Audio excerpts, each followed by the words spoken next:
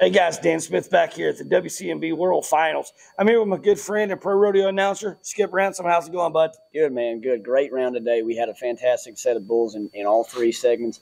We had the senior minis, we had the juniors, and then we had the novice. That novice pin, there's not much you can say other than those bulls bucked. There was quite a few guys in that pin that I think today they thought round one was going to be the more rider-friendly bulls. Well, yeah, welcome to the World Finals, kids, because we ran some bulls in there that really bucked. But if you go back to the senior minis where we started with today, not a whole lot of difference between the junior and the senior minis as far as the bulls go, but the age difference in the kids makes a big difference because those kids are starting to figure out that they're strong enough to hang on to one. They're starting to figure out how to move their body on the back of a bucking bull, and you saw that today. You look down through this list, and they wrote, I think, a third of the bulls out today. So, a lot of bulls got covered. We saw the same thing happen yesterday in the junior minis. So those kids are pretty close as far as skill level goes. When you look at the top four, though, you're looking down here at Sterling Hutrone, 70 points today on a bull that I thought he should have been a little bit higher on. I think that kid stayed more square. I think he stayed in the middle better and rode that bull a little bit more dominant than a 70-point ride. But 70 points where he puts him, and he's already got that foundation built for the rest of the week. When you're talking about rounds that are, averages and all that stuff get into play, if you don't ride your first round bull, the pressure for you to ride your second round bull is that much higher. Yes, it is. When you get through that first round and the kids have bucked off in the first round, now they've got to go in there and they know already tomorrow it's a do or die situation. And so for some of them kids, the nerves are going to get to them. Yeah. You're going to see guys that rode today that aren't going to ride tomorrow because they're going to get comfortable. And they're going to think, oh, I rode one, so it'll start to be a war of attrition. The veterans that are coming up and get ready to age out, you'll see them step up. The guys that are kind of still in the age group for another year or so, they're going to kind of be a little bit more hesitant, I think, just based on what I saw today. But absolutely, overall, a great set of bulls in that senior mini group. You look at Dane Cipriani, another guy that's 72 points.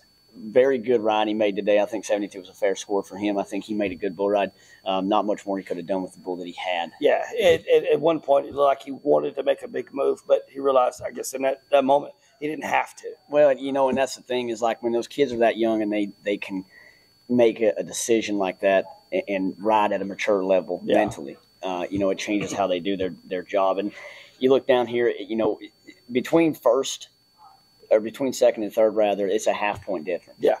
And so Bryson Culpepper rides a bull today that I wish that he would have put a little more effort. I think he could have rode a little bit more dominantly than he did. I've seen him ride some really ranked bulls, and so I know that he's capable of riding really ranked bulls. That bull today wasn't really ranked. He kind of threw some dirty stuff in there, wanted to lean him back on the end of his arm. But nonetheless, Bryson Culpepper got it done again, finished the second, and he held on to the round lead for quite some time until, I think the last two or three guys went out there. Yeah. And then we saw a big score from John Ringler-Check. Took a re-ride. Yes, he did. Took a re-ride on a bull that he had already ridden, had a score in the books. Instead of hanging on to that score, he took a risk and said, hey, this is the World Finals. I'm going to get on another bull. He did that back-to-back. There was no time between his first bull and his re-ride bull. Gets on his re-ride bull, turns in a 77-point score and dominated his bull. Made a really good bull ride. I think the first place, going to him was fair enough, and I think John is riding that high right now. I think he's going to go to round two tomorrow and be really dominant. Absolutely. And we talk about the guys that, as we were mentioning earlier, we talk about the guys that, they're riding the hair off everything when they get here, and then all of a sudden they get here, and it's a whole different ball game.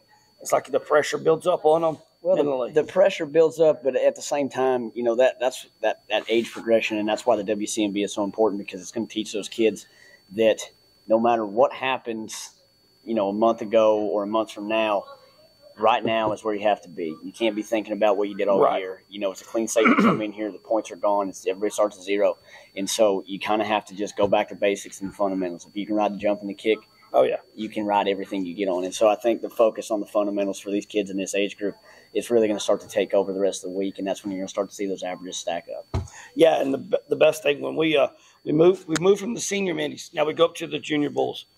Different ball game. We've got some really good names in this group. You go down to sixth place. We're talking about Carson Burkhardt. That kid knows how to get it done. And at the end of the day, he just didn't place in that top three. Well, I think bull power had a lot to do with that. I think if he would have gotten on a bull that had a little bit more kick and more spin, I think he'd have been higher up there. He rode his bull dominant. Sometimes the bulls just don't get you there. That's right. And that's nothing on the rider, and that's nothing on the stock contractor either. Sometimes them bulls have a bad day, and you just kind of have to take what you're given. But there again, we rode, I think, 16 or so of the 40 bulls. And so a good amount of bulls got rode in that junior section as well. Not a whole bunch of big scores. No. When you're looking down through here, pretty close. You got 60, 65, somewhere in there. You look at that fourth place, Brady Lowe. That kid right there, I thought he should have been a little higher than he was. I don't think the bull gave him enough bull power to get to where he needed to be as far as high score. So, like I said, it kind of is what it is. But when you get to those top three, I mean, really just 1 point separates second and first, or second and third, and then you get to first place, and it's a 77-point ride. That just shows the dominance there that first place ride had. That bull was really good. But when you're looking down there at Jackson Tremaine, a kid that I don't know too much about, but just seeing him on the buck and shoot, seeing how he acts, before the bull ride, and he's got a process, and he uses that process. He goes through that process, and his game changes when he gets in the buck and shoot. Absolutely. When he gets in there, he's a lot more dominant, kind of takes control of that bull, which is what you kind of have to do. And then you get to second place there, Walker, from Florida, the Tallahassee, Florida. The kid's been here 4 times. He's your son. You understand that when you come to the finals, that's kind of what it is. And he hasn't been able to dominate the finals like he should have. So he comes in here, he's been to the prom plenty of times to know that the DJ is going to play a song and you got to dance, and so comes in here today, rides a really good bull. I think his body position could have been a little better in some of those spots. Had he been that way, I think we're looking at a 75-point ride instead of a 69.5. Absolutely. But dominant still, gets a first-round bull rode, and now the rest of the week he's kind of got to just focus on this bull ride, gold buckle. Because he also sets himself up. So when he comes in here tomorrow, he really got to step up. Well, he'll know. He knows he's got to stack 2 scores on top of each other if he wants to put himself in the top 10 to get to the short round. Yeah, because we're going to move up here to that Jesus Villa. We're talking about a world champion in his own right. Now let's talk about that ride. I think the bull was really good. I think he overshined the bull a little bit, but that's just me. From where I was standing, I was above it. Like we said yesterday, some of the perspectives that I see are different from what you guys see on the arena floor. From where I was at, I think that he could have dominated that bull a little bit better. I think that the score reflects the fact that the bull was really good.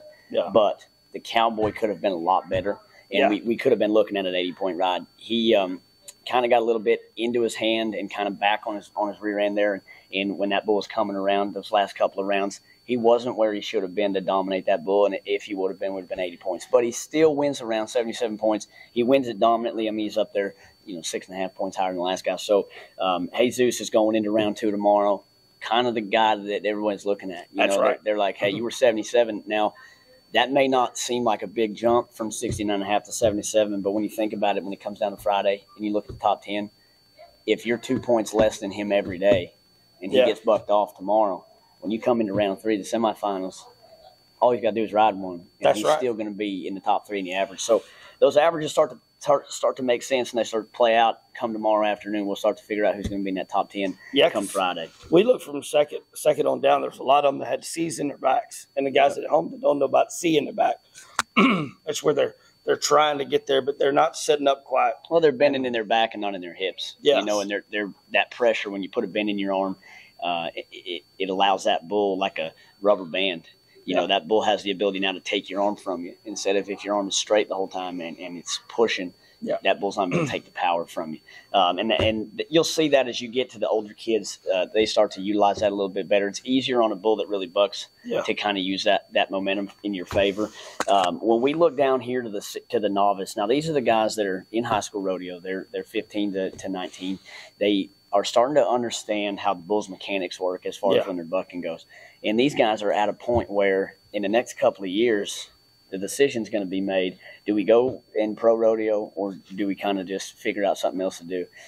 A lot of these guys that were in here today, I mean, we gave away 5 re-rides in this novice pen, and that was because the set of bulls that we brought in the novice pen was so good and so even that if it wasn't able to get you there, we gave you another one. We didn't want to have a situation where one guy was 61 and one guy was 80. You know, that creates a little bit of drama back there between the riders and the bull contractors. So no qualified rides outside of Chase Bynum in the novice bulls. And he was 67 points, a bull that he did not really think he could ride. If we're going to be honest, he got on that bull And I don't know when he got in there if he thought he was going to make the whistle. No, absolutely. He was hesitant in the buck and shoot, and to me that always tells me that he's having second thoughts and not having that full confidence. But a lot of good guys in this novice division that bucked off. Connor, Jesse, Job Sanchez made a really, really good start to the bull ride that we're looking at an 85, 86-point ride. Oh, yeah. That bull just kind of stepped ahead one time, took the rope from him, and bucked him off. But we even go down here to the last year's world champion, Daniel Gonzalez, out of Mexico. A little bit too much bull power for him. He got running on the end of his rope. As you know, you get that arm stretched out, there's nothing you can do. Well, that goes back to the momentum part of it. That bull, I don't think that bull had too much power for the rider. I think he let that bull get an advantage over him and get him to the end of his arm instead of keeping his chin down and riding up over the front of his rope. He kind of sat down and got a C in his back, put him on his pockets, and then when that bull jumped ahead, just took the rope right from him. Yeah. When you don't have any strength there, you're going to get bucked off. We look at the Eiler twins out of Powhatan, Kansas. Those two girls have been riding really good all year. Madison started a great bull ride.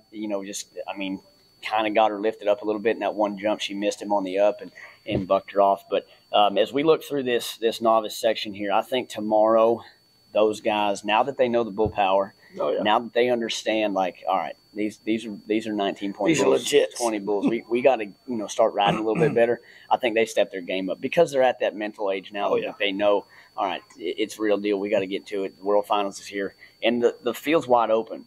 Chase was 67. He's not running away with it. No. And I think Chase gets on a little buckier bull tomorrow. I think he's got his hands full, and if he rides one, he's going to be in a better position. But I think tomorrow he's going to have to really have his hammer cocked and be ready to go.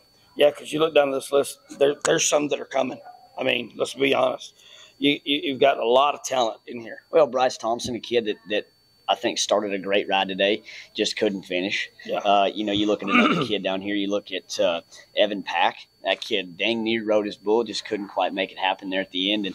And Dakota Cecil, another kid that I thought was going to ride his bull today, and for some reason just didn't work out. But I think as the week goes on, and we're into the semifinals tomorrow, round 2 and 3, Friday, that's when it's all going to matter. Oh, yeah. We can speculate, and we can talk, and we can analyze all we want, but when it comes down to it, the top 10 on Friday, that's who we're going to pull our world champion from. And I think that tomorrow you're going to see quite a few more qualified rides than just one. Absolutely. We go back to last year. There's one qualified ride. He took them the world championship. But, this is action-packed. There's a lot of great guys in here. And that's all the way through the list. You take round 1 of the Walk Trots and Junior Men's Speedways. There's a lot of talent there. Today was very promising about tomorrow. Right. Well, the old saying is you don't plant a tree and it grows fruit tomorrow. That's right. So the Walk Trot guys, they're the seed in the ground, and we're seeing the evolution of our plantings happen all the way up through the novice. When we get to that novice age group, the kids that have come up through the WCMB, you can really tell the ones that have made a real focus on this. I'm going to ride bulls. This is what I'm going to do. And they take and they learn from every year that they come here. The WCMB does a great job at facilitating those young kids to get better, to ride better bulls, to be better bull riders. By the time they get to novice, you can definitely tell the kids that have been in the program.